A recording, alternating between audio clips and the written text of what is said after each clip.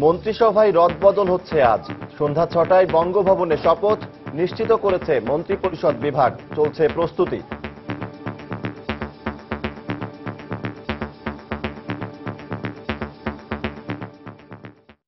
দেখছিলেন প্রধান শিরোনাম। দুপুরের সময় সঙ্গে আছি আমি ইশরাত জাহান এবং আমি সজল দাস। এবার অন্যান্য শীর্ষ সংবাদ। বান্দরবানে নির্মিত দেশের সর্বোচ্চ ও দক্ষিণ এশিয়ার দ্বিতীয় সর্বোচ্চ সড়ক সহ ৩টি প্রকল্পের উদ্বোধন করলেন প্রধানমন্ত্রী। সিলেটে শিশু রাজনকে হত্যার কথা স্বীকার প্রধান আসামি মুহিতের। পুলিশের গাফিলতি আছে কিনা খতিয়ে দেখতে কমিটি গঠন। আসামি কামরুলকে সৌদি থেকে দ্রুত দেশে ফেরত পাঠানোর দাবি। প্রিয়জনের সঙ্গে ঈদ আনন্দ উদযাপনে আজও ঢাকা ছাড়ছেন নগরবাসী। যাত্রী চাপ ও লঞ্চের সংখ্যা বাড়লেও সদরঘাট লঞ্চ টার্মিনালে বাড়েনি প্রয়োজনীয় সুযোগ সুবিধা। ঈদের বন্ধে আর্থিক খাতের প্রতিষ্ঠানের নিরাপত্তা নিয়ে চিন্তিত আইনশৃঙ্খলা রক্ষা বাহিনী। বিশেষ ব্যবস্থা নিতে ব্যাংকগুলোকে বাংলাদেশ ব্যাংকের নির্দেশ। এবং চট্টগ্রামে বাংলাদেশ দক্ষিণ আফ্রিকার তৃতীয় ওয়ানডে টিকিট কিনতে উপচে পড়া ভিড়। ব্যাংকের কয়েকটি শাখায় ১ ঘন্টার মধ্যেই টিকিট শেষ।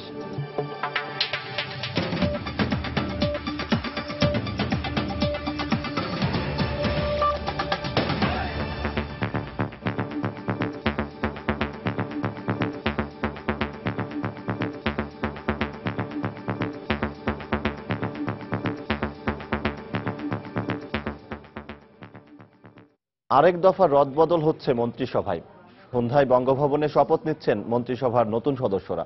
সরকারের গত মেয়াদে দায়িত্ব পালন করা ৩ মন্ত্রীর আবারও যোগ হওয়ার সম্ভাবনা রয়েছে মন্ত্রিসভায়। এর পাশাপাশি কিছু নতুন মুখও যোগ হতে পারে। নতুন মন্ত্রীদের জন্য এরই মধ্যে ৫টি গাড়ি প্রস্তুত রাখা হয়েছে। এর আগে গত শনিবার স্থানীয় সরকার মন্ত্রণালয় থেকে সরিয়ে সৈয়দ আশরাফুল ইসলামকে দপ্তরবিহীন মন্ত্রী করা হয়।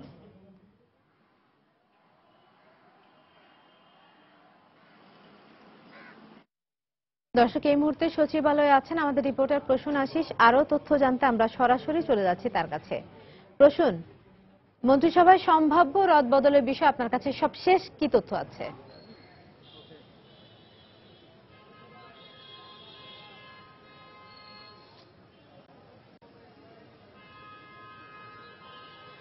আচ্ছা, আমরা আগেই জানিয়েছিলাম যে মন্ত্রিসভায় রদবদল আসছে এবং আজ সন্ধ্যা ৬টায় এই বঙ্গভবনে যারা নতুন মন্ত্রী হবেন এবং যারা প্রতিমন্ত্রীর দায়িত্ব পালন করবেন, নতুন প্রতিমন্ত্রী হবেন, তারা তাদের শপথ অনুষ্ঠান অনুষ্ঠিত হবে বঙ্গভবনে। তো আমরা মন্ত্রিপরিষদ বিভাগ থেকে কিন্তু এখন নিশ্চিত হয়েছি যে প্রতিমন্ত্রী হিসেবে ৩ জন দায়িত্ব পাবেন এবং এখন যারা প্রতিমন্ত্রী হিসেবে আছেন তাদের মধ্যে ২ জন মন্ত্রী হিসেবে, পূর্ণ মন্ত্রী হিসেবে দায়িত্ব পাবেন বলে আমরা জানতে পেরেছি। সে মতোই কিছুক্ষণ আগে কিন্তু এই যারা নতুন মন্ত্রী হবেন এবং যারা নতুন করে প্রতিমন্ত্রী হচ্ছেন তাদের বাড়িতে কিন্তু এখান থেকে পরিবহন পুলের পক্ষ থেকে গাড়ি পাঠানো হয়েছে। গাড়ি চলে গিয়েছে। তারা সরাসরি তাদের সেই বাসা থেকে বা বাড়ি থেকে তারা ওই পরিবহন পুল থেকে পাঠানো গাড়িতে করেই বঙ্গভবনে আসবেন এবং সেখানে তারা শপথ পড়বেন মন্ত্রী বা প্রতিমন্ত্রী হিসেবে। আমি একটা বিষয়ে মন্ত্রিপরিষদ বিভাগ থেকে নিশ্চিত হয়েছি, আমরা এখানে যারা অপেক্ষমান সাংবাদিক আছি তারা, যে এখন কিন্তু পরিষ্কারই জানিয়ে দিয়েছেন যে ৩ জন নতুন প্রতিমন্ত্রী হচ্ছেন এবং ২ জন মন্ত্রী হচ্ছেন এবং ইতিমধ্যে তাদের নামও আমরা জানতে পেরেছি। আসাদুজ্জামান খান কামাল, যিনি স্বরাষ্ট্র প্রতিমন্ত্রীর দায়িত্ব পালন করছেন, তিনি পূর্ণ মন্ত্রী হচ্ছেন বলে আমরা ইতিমধ্যে জানতে পেরেছি এবং বিজ্ঞান ও প্রযুক্তি মন্ত্রণালয়ের প্রতিমন্ত্রী হিসেবে দায়িত্ব পালন করছেন স্থপতি ইয়াফেস ওসমান, তিনিও পূর্ণমন্ত্রী হচ্ছেন বলে আমরা জানতে পেরেছি। এছাড়া নতুন করে যারা প্রতিমন্ত্রী হচ্ছেন ইতিমধ্যে আমরা জানতে পেরেছি নুরুজ্জামান আহমেদ, নুরুল ইসলাম বিএসসি এবং তারানা হালিম, এই ৩ জন প্রতিমন্ত্রী হিসেবে দায়িত্ব পাচ্ছেন বলে আমরা জানতে পেরেছি এবং আমরা এই ব্যাপারে পুরোপুরি নিশ্চিত হতে পারবো যখন প্রজ্ঞাপন জারি হবে অথবা শপথ পাঠ অনুষ্ঠান হবে। তা আমরা মন্ত্রিপরিষদ বিভাগ থেকে জানতে পেরেছি যে হয়তো বিকেলের মধ্যেই এই প্রজ্ঞাপনটি জারি হতে পারে। যদি না হয় তাহলে কালকে সকালে হয়তো তাদের দপ্তর বন্টনের একই সঙ্গে দপ্তর বন্টন করে তাদের এই প্রজ্ঞাপনটি জারি হতে পারে। তবে একটি কথা জানিয়ে দিই যে কেউ মন্ত্রিপরিষদ থেকে বাদ পড়ছেন কিনা এই তথ্য কিন্তু এখনো নিশ্চিত করে বলা যায় না, বা এখনো আমরা সেরকম কোনো আভাসও পাইনি। তো এই ছিল মূলত সর্বশেষ তথ্য, যে নতুন করে 3 জন প্রতিমন্ত্রী এবং 2 জন মন্ত্রী দায়িত্ব পাচ্ছেন। দর্শক, সচিবালয় থেকে মন্ত্রিসভার সম্ভাব্য রদবদল সম্পর্কে আমাদেরকে জানাচ্ছিলেন প্রসূন আশিস। চলে যাচ্ছি পরের খবরে। বাজেটে বরাদ্দকৃত অর্থ যথাযথভাবে ব্যবহার করে উন্নয়ন কর্মকাণ্ড এগিয়ে নিতে সংশ্লিষ্ট সবাইকে নির্দেশ দিয়েছেন প্রধানমন্ত্রী শেখ হাসিনা। সকালে গণভবন থেকে ভিডিও কনফারেন্সের মাধ্যমে ঢাকা, রংপুর ও বান্দরবানের 3টি উন্নয়ন প্রকল্পের উদ্বোধন করে একথা বলেন তিনি। প্রকল্পগুলোর মধ্যে রয়েছে আশুলিয়ায় বিরুলিয়া মহাসড়ক, বান্দরবানে সমুদ্র সমতল থেকে 2500 ফুট উঁচুতে দেশের সর্বোচ্চ উচ্চতার 35 কিলোমিটার দৈর্ঘ্যের থানচি আলীকদম মহাসড়ক এবং রংপুর বিভাগীয় শহরে 4 লেন সড়ক প্রকল্প। অনুষ্ঠানে প্রধানমন্ত্রী বলেন, তার সরকার ক্ষমতায় এলেই কেবল দেশের উন্নতি হয়। এ সময় 20 দলীয় জোটের ধ্বংসাত্মক জ্বালা পোড়াওয়ের নিন্দা জানিয়ে প্রধানমন্ত্রী বলেন, যে তাণ্ডব তারা চালিয়েছে তা না হলে এবারের ঈদ যাত্রা আরো সুখকর হতো।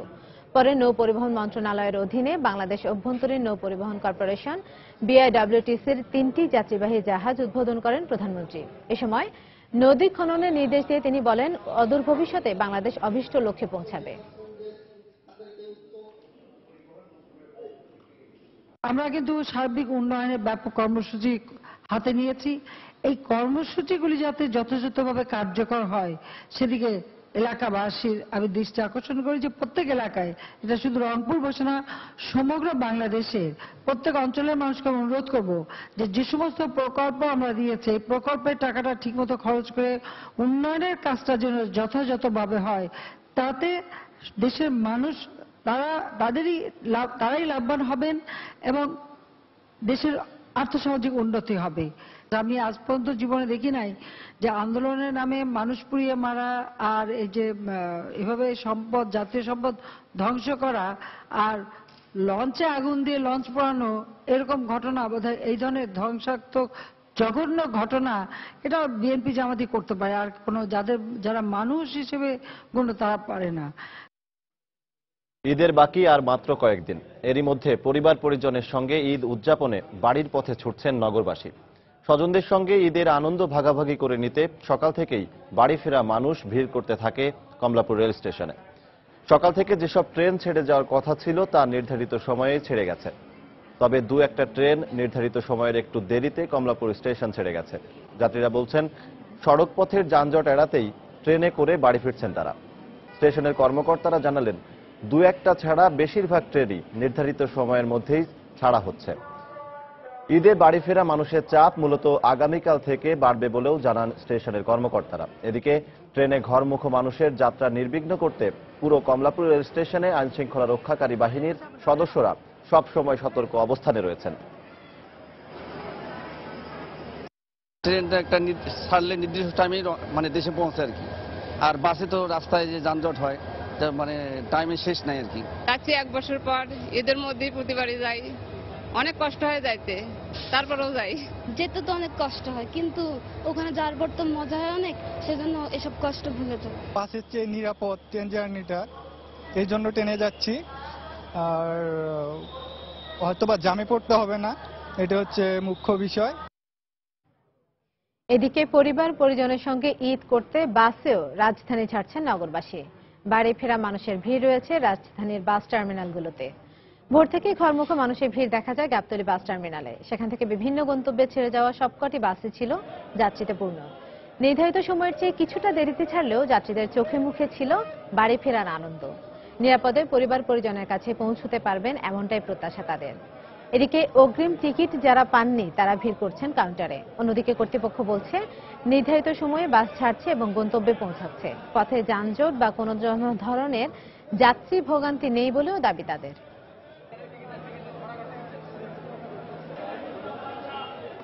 সিলেটে শিশু রাজন হত্যার সঙ্গে নিজের সম্পৃক্ততার কথা স্বীকার করেছে প্রধান আসামি মুহিত। 5 দিন রিমান্ডের প্রথম দিনেই গত রাতে নারকীয় এই হত্যাযজ্ঞের সঙ্গে জড়িত থাকার কথা সে স্বীকার করে বলে জানান জালালাবাদ থানার ভারপ্রাপ্ত কর্মকর্তা আক্তার হোসেন। এই ঘটনায় পুলিশের কোনো গাফিলতি আছে কিনা তা সহ পুরো বিষয়টি খতিয়ে দেখতে এডিসি রহমতুল্লাহকে প্রধান করে 5 সদস্যের তদন্ত কমিটি গঠন করেছে সিলেট মেট্রোপলিটন পুলিশ। এদিকে হত্যার ঘটনায় মোহিতের স্ত্রী সহ আরো 5 জনকে আটক করেছে পুলিশ। নৌশাদ আহমেদ চৌধুরীর ছবিতে আরো জানাচ্ছেন আব্দুল আহাদ। ঘটনার দিন গ্রেপ্তার করা প্রধান আসামি মুহিতকে সোমবার 5 দিনের রিমান্ডে নেয় পুলিশ। রিমান্ড চলাকালে প্রথম দিন রাতেই হত্যার সঙ্গে জড়িত থাকার কথা স্বীকার করে সে। এ সময় জড়িত আরো কয়েকজনের নামও প্রকাশ করে মুহিত। 5 দিনের রিমান্ডের প্রথম দিনে সে ঘটনার কথা স্বীকার করেছে। ইতিমধ্যে তার স্ত্রী এই ঘটনায় আটক করেছি। যারা এই ঘটনা থেকে প্রত্যক্ষদর্শী 2 জন আজমতুল্লাহ এবং ফিরোজ আলী নামে 2 জনকে আমরা আটক করেছি। রাজনকে যেখানে পিটিয়ে হত্যা করা হয় সেই তেমুখী পয়েন্টে 24 ঘন্টা দায়িত্ব পালন করে পুলিশ। ঘটনার দিনও সেখানে সকাল 8টা পর্যন্ত এএসআই আলী হোসেন সহ 3 জন পুলিশ সদস্য এবং 8টার পর এএসআই সিকন্দর আলীর সাথে 2 জন কনস্টেবল দায়িত্ব পালন করে। কিন্তু পুলিশের চোখ ফাঁকি দিয়ে 2 ঘণ্টাব্যাপী একটি শিশুকে কিভাবে পিটিয়ে হত্যা করা হয় সেটি পুলিশকেও ভাবিয়ে তুলেছে। তবে পুলিশের কোনো গাফেলতি আছে কিনা বিষয়টি খতিয়ে দেখতে 5 সদস্যের কমিটি গঠন করেছে সিলেট মেট্রোপলিটন পুলিশ। এই কমিটি তদন্ত কাজেও সহায়তা করবে। মামলা তদন্তের পাশাপাশি যদি কোনো পুলিশের গাফিলতি থাকে বা এরকম এই ঘটনা রোধকল্পে যদি পুলিশের কোনো শৈথিল্য ভাব বা কোনো কিছু পাওয়া যায় আমরা তাদের বিরুদ্ধে দৃষ্টান্তমূলক ব্যবস্থা নেওয়া হবে। এদিকে নারকীয় এই হত্যাকাণ্ডের প্রত্যক্ষদর্শীরা জানান তারা বাধা দিতে চাইলে তাদেরও চোর সাজিয়ে নির্যাতনের হুমকি দেয় পাষাণ্ডরা। আর হত্যাকাণ্ড চলাকালে অর্ধশতাধিক লোক সেটি প্রত্যক্ষ করেছে বলেও জানান তারা। কামরুলে আমার চিনে জিগাইলাম এটা কিতা হয়েছে রে, বলে তুমি মারতিও না, নাক গলাইও না, যাও গে না তোমারও ইয়া করমো, চোরের লগে বানমো। গেরেও যদি আরো মানুষ আসলা হামলা এরাও দেখছে সে বাঁচানি এই কথাটা কেউ হয় না, মারিস না হাল কেউ হয় না, ও বড় দুঃখ। গত 8 জুলাই সকালে বাজারে সবজি বিক্রি করতে যাওয়ার সময় চোর সাজিয়ে পিটিয়ে হত্যা করা হয় রাজনকে। আব্দুল আহাদ, সময় সংবাদ, সিলেট। এদিকে সিলেটে শিশু রাজন হত্যাকাণ্ডের মূল হোতা সৌদি আরবে আটক কামরুল ইসলামকে দ্রুত দেশে ফেরত পাঠানোর দাবি জানিয়েছেন প্রবাসী বাঙালিরা। এজন্য প্রয়োজনীয় নিয়মনীতি শিথিল করারও দাবি তাদের। তবে দূতাবাস কর্তৃপক্ষ বলছে সেখানে 2-1 দিনের মধ্যেই ছুটি শুরু হয়ে যাওয়ায় ঈদের আগে কামরুলকে দেশে ফেরত পাঠানো সম্ভব না। সিলেটে যৌন নির্যাতনের ঘটনা ধামাচাপা দিতে গত বুধবার 13 বছরের শিশু রাজনকে লাঠি দিয়ে পিটিয়ে হত্যা করা হয়। হত্যাকাণ্ডের খবর জানাজানি হওয়ার পর গ্রেফতার এড়াতে সৌদি আরবে পালিয়ে যান অভিযুক্ত প্রবাসী কামরুল ইসলাম। এদিকে জেদ্দায় অবস্থানরত পররাষ্ট্র প্রতিমন্ত্রী শাহরিয়ার আলমের আহ্বানে কমিউনিটির লোকজন কামরুলকে আটক করে সৌদি পুলিশের হাতে তুলে দেয়। জেদ্দায় জামিয়া থানার আন্ডারে এখানে আপনার রাওয়াদি নামক এলাকায় পালিয়ে আছে। তার কফিলের সাথে আমরা গোপনে যোগাযোগ করেছি। তো আমরা তার সহযোগিতায় আমরা কনসুলেট অফিসাররা এবং আমরা তাকে আটক করতে সক্ষম হয়েছি বাংলাদেশি সহযোগিতায়, এবং তাকে ধরে আমরা সৌদি কর্তৃপক্ষের কাছে পুলিশের কাছে সুপর্দ করছি থানায়। এখন থানায় নিয়ে আসা হয়েছে তাকে। কামরুলকে কবে নাগাদ দেশে ফেরত পাঠানো হবে কনসুলেটের কাছে স্থানীয় সাংবাদিকরা এই বিষয়ে জানতে চাইলে জানানো হয়েছে কাগজপত্র তৈরি করতে সময়ের প্রয়োজন। সৌদিতে ছুটি শুরু হয়ে যাওয়ায় ঈদের আগে তাকে ফেরত পাঠানো সম্ভব হবে না। তবে নিয়ম নীতির দোহাই দিয়ে দেরি না করে কামরুলকে দ্রুত দেশে ফেরত পাঠানোর জন্য কনসুলেটের কাছে দাবি জানিয়েছেন সৌদি প্রবাসী বাঙালিরা। পাশাপাশি রাজন হত্যাকারীদের দ্রুত বিচার দাবি করেছে সৌদি আরব প্রবাসী অনলাইন অ্যাক্টিভিস্ট ফোরাম। লং করে না, দ্রুত আইনের বিচার করে দৃষ্টান্তমূলক শাস্তি দেওয়ার জন্য, যাতে আমাদের প্রবাসীদের কলঙ্কমুক্ত আমরা হই। আমি এই শিশু রাজন হত্যাকারীর উপযুক্ত শাস্তি দাবি করছি। এরই মধ্যে কামরুলকে জেদ্দার নুজলা থানায় সোপর্দ করা হয়েছে। তাকে দেশে পাঠানোর কার্যক্রম শুরুর জন্য মঙ্গলবার প্রয়োজনীয় কাগজপত্র সৌদি পররাষ্ট্র মন্ত্রণালয়ে জমা দেওয়া হবে বলে কনসুলেটের পক্ষ থেকে জানানো হয়েছে। সময় সংবাদ, সৌদি আরব। দুপুরের সময় আরো থাকছে। তেহরানের পরমাণু কর্মসূচি নিয়ে চূড়ান্ত সমঝোতায় পৌঁছেছে ইরান ও 6 বিশ্ব শক্তি।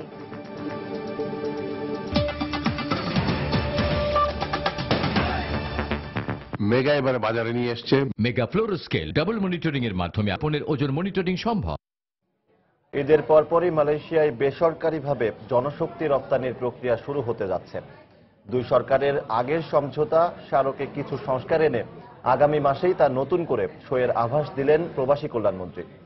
তবে এবার রিক্রুটিং এজেন্সিগুলোর নিজস্ব প্রক্রিয়ায় কর্মী সংগ্রহের সুযোগ থাকছে না। BMET এর ডেটাবেস থেকে কর্মী নিতে হবে তাদের। এ কারণে আগে থেকে তোড়জোড় শুরু না করে স্মারক সই হওয়া পর্যন্ত অপেক্ষা করতে চান বেসরকারি রপ্তানিকারকরা। সৌমিত্র শুভ্র রিপোর্ট। চলতি বছরের মে জুন মাসে মালয়েশিয়ায় বিপুল সংখ্যক বাংলাদেশির অবৈধ অভিবাসনের চেষ্টায় ভয়াবহ মানবিক বিপর্যয় আর বাংলাদেশ ও মালয়েশিয়ার মধ্যকার G2G'র সীমাবদ্ধতা। এই দুই প্রেক্ষাপটে গত 24 জুন প্রবাসী কল্যাণ মন্ত্রীর নেতৃত্বে একটি প্রতিনিধি দল মালয়েশিয়া সফরে যায়। সফরে G2G পদ্ধতি সংস্কার করে বেসরকারিভাবে শ্রমিক রপ্তানির সিদ্ধান্ত নেয় দুই পক্ষ। সংশোধিত সমঝোতা স্মারকে সই করতে আগস্টের শুরুতে বাংলাদেশে আসছেন দক্ষিণ পূর্ব এশিয়ার দেশটির স্বরাষ্ট্রমন্ত্রী। ওদের মন্ত্রী আমি ইনভাইট করে আসছি ওদের স্বরাষ্ট্রমন্ত্রী এই আগামী মাসের যে কোনো সময় এই এমইউটা ফাইনালাইজ হলে আসবেন, সই করবেন। জনশক্তি রপ্তানি ও প্রশিক্ষণ ব্যুরোর ডেটাবেইজে মালয়েশিয়া যেতে ইচ্ছুক এমন 14 লাখ কর্মী নিবন্ধিত রয়েছেন। মন্ত্রী বললেন, ডেটাবেইজ অনুসরণের বাধ্যবাধকতা থাকায় এজেন্সিগুলো অনিয়ন্ত্রিতভাবে শ্রমিক পাঠাতে পারবে না, আর নিয়োগকারী প্রতিষ্ঠান বহন করবে বলে বোঝা হবে না অভিবাসন ব্যয়। রিক্রুটিং কস্ট যেটা আছে এটা নিয়োগকর্তাই বহন করবে। সেই সুবাদে আমরা মেমোরান্ডাম অব আন্ডারস্ট্যান্ডিং পরিবর্তনের একটা প্রস্তাব করতেছি। এখন পর্যন্ত এই প্রক্রিয়ায় রিক্রুটিং এজেন্সিগুলোর অংশগ্রহণ না থাকলেও বাইরার মহাসচিব জানালেন, দুই সরকারের সমঝোতার পরই কাজ শুরু করবেন তারা। ধরে নিচ্ছি যে আমাদের সেখানে এখনো দরকার নেই, যখন দরকার হবে তখন আমাদেরকে ডাকবেন, ডেকে আলাপ আলোচনা করবেন এবং নির্দেশনা দেবেন। সরকারের অভিবাসন নীতিমালা মেনে কাজ করারও অঙ্গীকার করলেন বাইরা মহাসচিব। নীতিমালা অনুসরণ করে। সৌমিত্র শুভ্র, সময় সংবাদ, ঢাকা। সংশ্লিষ্ট কর্তৃপক্ষের অনুমতি ছাড়া সরকারি কর্মকর্তাদের গ্রেপ্তার করা যাবে না, এমন সুবিধা রেখে মন্ত্রিসভায় সদ্য অনুমোদিত সরকারি কর্মচারী আইন 2015 সংবিধানের সাথেই সাংঘর্ষিক, এমনটাই বলছেন সংবিধান বিশেষজ্ঞ স্বাধীন মালিক। অন্যদিকে রাজনৈতিক সদিচ্ছার কারণে রং বর্ণহীন হয়ে পড়বে এই আইন, এমনটাই মনে করেন সাবেক মন্ত্রী পরিষদ সচিব সাদত হোসেন। সেলিয়া সুলতানা রিপোর্ট। দীর্ঘ অপেক্ষার পর সোমবার প্রধানমন্ত্রী শেখ হাসিনার সভাপতিত্বে মন্ত্রিসভার বৈঠকে নীতিগতভাবে অনুমোদন দেওয়া হয়েছে খসড়া সরকারি কর্মচারী আইন 2015। ফৌজদারি কার্যবিধি 197-এ বলা হয়, সরকারি কোনো কর্মকর্তা বা কর্মচারীর বিরুদ্ধে অভিযোগের সত্যতা পেলে অভিযোগপত্র দেওয়ার ক্ষেত্রে সংশ্লিষ্ট মন্ত্রণালয় বা দপ্তরের অনুমোদনের প্রয়োজন হবে। কিন্তু নতুন আইনে বলা হয়, সরকারি কর্মচারীদের পেশাগত অসদাচরণ বা অসততার জন্য আদালত কর্তৃক অভিযোগপত্র অনুমোদিত না হলে গ্রেপ্তার করা যাবে না। সংবিধান বিশেষজ্ঞ স্বাধীন মালিক বলেন, বিধানটি সংবিধানের সাথে সাংঘর্ষিক। এটা তো খুবই অস্বাভাবিক। মানে কাউকে গ্রেফতার করা যাবে কি যাবে না সেটা নির্ভর করবে অপরাধের উপরে।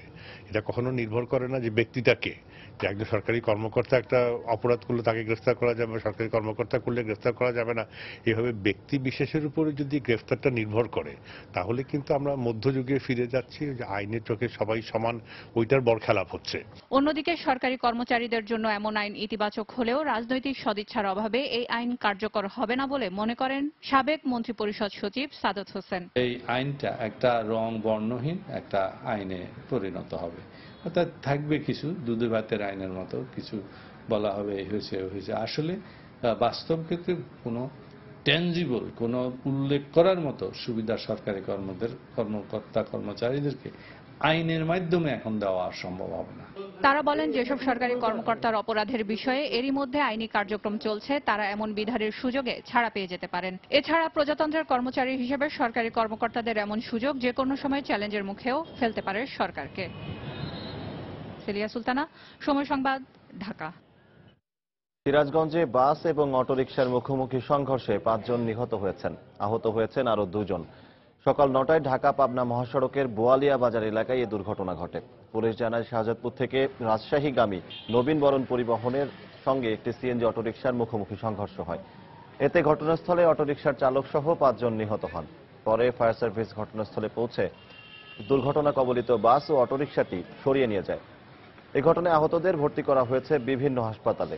এদিকে নিহতদের পরিবারকে জেলা প্রশাসনের পক্ষ থেকে 10,000 টাকা করে সহায়তা দেওয়া হয়েছে।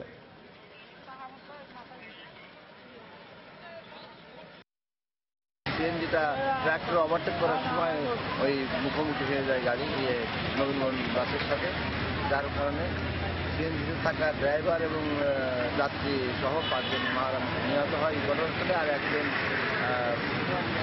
মহিলা তিনি বেঁচে আছে। ঈদের দীর্ঘ বন্ধে চট্টগ্রামে কেন্দ্রীয় ব্যাংকের পাশাপাশি আইনশৃঙ্খলা রক্ষা বাহিনীর মাথা ব্যথার কারণ হয়ে দাঁড়িয়েছে আর্থিক খাতের প্রতিষ্ঠানগুলোর নিরাপত্তা। বিশেষ করে ব্যাংকের নিরাপত্তা নিয়ে তাদের চিন্তা বেশি। এই অবস্থায় ঈদের ছুটিতে ডাকাতি বা টাকা লুটের মতো অপরাধ প্রতিরোধে বিশেষ নিরাপত্তা ব্যবস্থা নিতে ব্যাংকগুলোকে নির্দেশ দিয়েছে বাংলাদেশ ব্যাংক। বিস্তারিত জানাচ্ছেন ফেরদৌস লিপি। ঈদের দীর্ঘ ছুটিতে শহর অনেকটা ফাঁকা হয়ে যায়, আর এই সুযোগে আর্থিক প্রতিষ্ঠান বিশেষ করে ব্যাংক ডাকাতির আশঙ্কা দেখা দেয়। সাম্প্রতিক সময়ে কয়েকটি ব্যাংকে ডাকাতির চেষ্টা এবং একটি ব্যাংকের অভ্যন্তরে নৈশ প্রহরীকে হত্যার ঘটনায় কিছুটা আতঙ্কিত ব্যাংক কর্তৃপক্ষ। অতীতের এমন নানা অভিজ্ঞতায় নগরীর সরকারি বেসরকারি ব্যাংকগুলোর শাখা নিরাপত্তায় বিশেষ ব্যবস্থা গ্রহণের নির্দেশ দিয়েছে চট্টগ্রাম অঞ্চলের বাংলাদেশ ব্যাংক কর্তৃপক্ষ। সিসিটিভি ক্যামেরা সার্বক্ষণিক থাকতে হবে, তারপরে আছে আপনার একটা স্পাই ক্যামেরা, সেটা ইনস্টল করতে হবে, এবং প্রয়োজনে এই স্পাই ক্যামেরা আমাদের বাংলাদেশ ব্যাংকের যে সেন্ট্রাল তথ্য ভান্ডার আছে তার সঙ্গে লিঙ্কেজ থাকবে অনলাইনে। এদিকে শাখার বোর্ডগুলোর নিরাপত্তা জোরদার করার পাশাপাশি ঈদের ছুটিতে সংশ্লিষ্ট কর্মকর্তাদের পর্যায়ক্রমে অফিস পরিদর্শনের দায়িত্ব দিয়েছে সরকারি বেসরকারি ব্যাংকগুলো। আমাদের যে বোর্ডের ক্যাপাসিটি আছে তার মধ্যে যে টাকা থাকে ম্যাক্সিমাম টাকাই কিন্তু আমরা আমাদের যে মেইন ব্রাঞ্চ আছে, সাবসিডারি ব্রাঞ্চ আছে, সেখানে কিন্তু পুলিশ পাহারা থাকে, সেখানে কিন্তু আমরা রিপিট করে দেই। প্রত্যেক অফিসারদেরকে আমরা রোটেট করে আমরা এই বন্ধের সময়ও ব্রাঞ্চে আসার জন্য আমরা একটা রোটেশন, একটা ডিউটি ব্যবস্থা করি।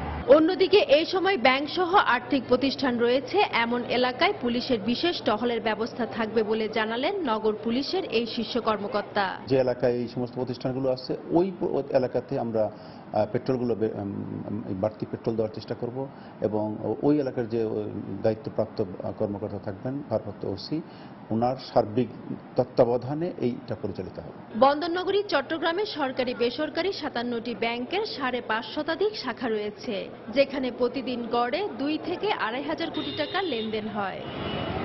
ফেরদৌস লিপি, সময় সংবাদ, চট্টগ্রাম। নিউ ইয়র্কে ঈদ বাজারে এবার কদর বেড়েছে স্বর্ণের। আন্তর্জাতিক বাজারে স্বর্ণের দাম কমে যাওয়ায় প্রবাসীরা ঈদে স্বর্ণের গহনাকেই পছন্দের শীর্ষে রেখেছেন।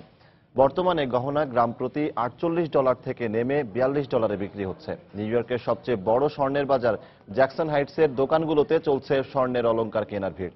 নিউ ইয়র্ক থেকে শিহাবুদ্দিন কিসলুর পাঠানো তথ্য ও ছবি নিয়ে রিপোর্ট। নিউ ইয়র্কে 22 ক্যারেট স্বর্ণের সবচেয়ে বড় বাজার জ্যাকসন হাইটসে। এখানে 70% ক্রেতাই প্রবাসী বাংলাদেশি। বিভিন্ন পারিবারিক অনুষ্ঠান সহ ঈদেও স্বর্ণের গহনার কদর রয়েছে। তবে বিগত বছরগুলোর তুলনায় এবারের ঈদে জ্যাকসন হাইটসের এই দোকানগুলোতে বেড়েছে কেনাকাটা। নাকফুল বা আংটির মতো ছোট গহনাগুলোর দাম পিস হিসেবে ধরা হলেও তৈরি গহনার দাম $48 থেকে নেমে এসেছে $42। Mostly people come for Eid shopping. বেশিরভাগ মানুষই ঈদ উপলক্ষে আসছেন। স্বর্ণের দাম কম হওয়ায় অনেকে ঈদের জন্য ছোটখাটো স্বর্ণের জিনিস উপহার হিসেবে কিনেছেন। I like small items for gift item. এবারের ঈদে ক্রেতাদের চাহিদা ও পছন্দের আধুনিক ও নতুন নতুন ডিজাইনের গহনা সহজপ্রাপ্য বলে জানালেন ব্যবসায়ীরা। ঈদ উপলক্ষে প্রবাসী বাংলাদেশিদের আকৃষ্ট করতে সব ধরনের প্রয়াস চালাচ্ছেন বিক্রেতারা।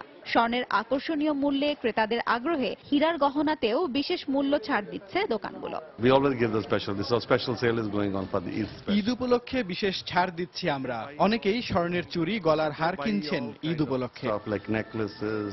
নতুন নতুন ডিজাইন এবং সুলভ মূল্যের কারণে ক্রেতারা ঝুঁকছেন স্বর্ণের উপহারের দিকে। ঈদ উপলক্ষে দেশে যাওয়া প্রবাসীরাও স্বজনদের জন্য কিনছেন স্বর্ণের গহনা। ঈদের কেনাকাটার সাথে দেশে যাচ্ছি, সো ওই জন্য দেশের নিজেদের রিলেটিভ জন্য কিছু নিয়ে যাচ্ছি আর কি। সামথিং স্পেশাল, মানে বছরে একটা বারই ঈদ আসে, মাকে একটু ভালো কিছু, শাশুড়ির জন্য, মেয়ের জন্য, সবার জন্য একটু একটু করে একটু এক্সপেন্সিভ জিনিস দেয়া। আমার নাতিনের জন্য আমি এই চেইন কিনছি, আমার কাছে খুব সুন্দর লাগে এবং ব্যবহার ভালো, সব দিক দিয়ে ভালো এবং জিনিসের দামও কম। তুলনামূলক কম দাম ও গুণে মানে ভালো স্বর্ণ কিনতে পেরে দারুণ খুশি প্রবাসী বাংলাদেশিরা। সময় সংবাদ, নিউ ইয়র্ক, যুক্তরাষ্ট্র।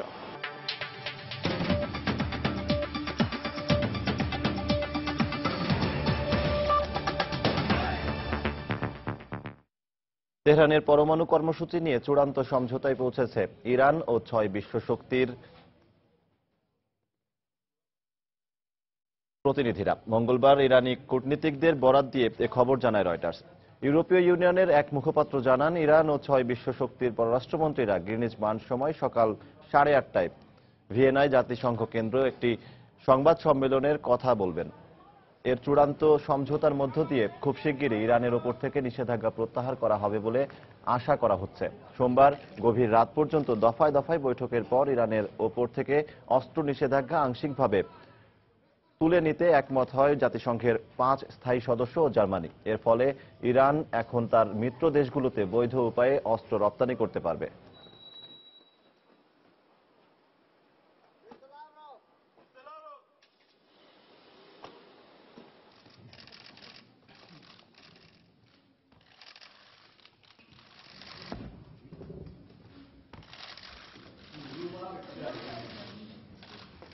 Thank you, everybody. Thank you. Thank you. Please.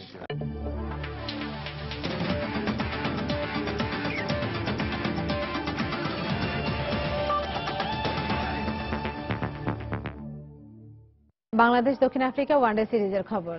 Condition কিংবা উইকেট নিয়ে খুব একটা চিন্তিত না প্রোটিয়ারা। সিরিজ জয় নিশ্চিত করতে নিজেদের সেরাটা দিতে প্রস্তুত দক্ষিণ আফ্রিকা।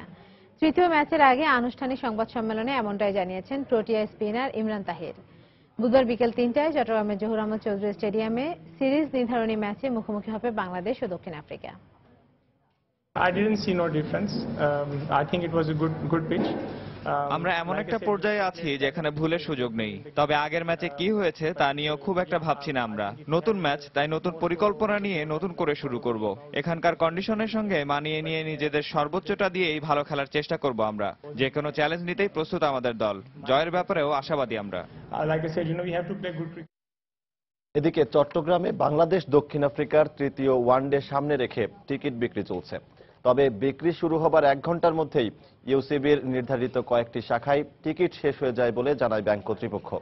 দ্বিতীয় ওয়ানডেতে দাপুটে জয়ে সিরিজের সমতা এনেছে টাইগাররা। এবার মাশরাফির দলের মিশন ঘরের মাঠে টানা 4র্থ ওয়ানডে সিরিজ জয়ের। সেই ইতিহাসের সাক্ষী হতেই সেহরির পর থেকেই টিকিটের প্রত্যাশায় লাইনে দাঁড়ান ভক্তরা। সকাল 9টা থেকে টিকিট বিক্রির কথা থাকলেও প্রায় 1.5 ঘন্টা দেরিতে এম এ আজিজ স্টেডিয়ামের বুথ থেকে টিকিট বিক্রি শুরু হয় বলে অভিযোগ করেন সমর্থকরা। অন্যদিকে ইউসিবির ওয়াসা, আগ্রাবাদ, হালিশহর ও মুরাদপুর শাখা থেকে টিকিট বিক্রি শুরু হবার 1 ঘন্টার মধ্যেই সব টিকিট শেষ হয়ে যায় বলে জানায় ব্যাংক কর্তৃপক্ষ। এতে অনেক ভক্তদেরই ফিরতে হয় খালি হাতে। তবে টিকিট হাতে পাওয়া ভক্তরা উচ্ছ্বাস প্রকাশ করেন। দুপুরের সময় এ পর্যায়ে শীর্ষ সংবাদগুলো জানিয়ে দিচ্ছি আরেকবার। মন্ত্রিসভায় রদবদল হচ্ছে আজ সন্ধ্যা 6টায় বঙ্গভবনে শপথ নিশ্চিত করেছে মন্ত্রিপরিষদ বিভাগ। চলছে প্রস্তুতি। বান্দরবানে নির্মিত দেশের সর্বোচ্চ ও দক্ষিণ এশিয়ার দ্বিতীয় সর্বোচ্চ সড়ক সহ 3টি প্রকল্পের উদ্বোধন করলেন প্রধানমন্ত্রী। সিলেটে শিশু রাজনকে হত্যার কথা স্বীকার প্রধান আসামি মুহিতের। পুলিশের গাফিলতি আছে কিনা খতিয়ে দেখতে কমিটি গঠন। আসামি কামরুলকে সৌদি থেকে দ্রুত দেশে ফেরত পাঠানোর দাবি। প্রিয়জনের সঙ্গে ঈদ আনন্দ উদযাপনে আজও ঢাকা ছাড়ছেন নগরবাসী। যাত্রীচাপ ও লঞ্চের সংখ্যা বাড়লেও সদরঘাট লঞ্চ টার্মিনালে বাড়েনি প্রয়োজনীয় সুযোগ সুবিধা। এবং চট্টগ্রামে বাংলাদেশ দক্ষিণ আফ্রিকার তৃতীয় ওয়ানডের টিকিট কিনতে উপচে পড়া ভিড়। ব্যাংকের কয়েকটি শাখায় 1 ঘন্টার মধ্যেই টিকিট শেষ। দর্শক, এই ছিল দুপুরের সময়। যে কোনো খবর পেতে ভিজিট করুন সময়নিউজ.tv। সঙ্গে থাকুন সময়।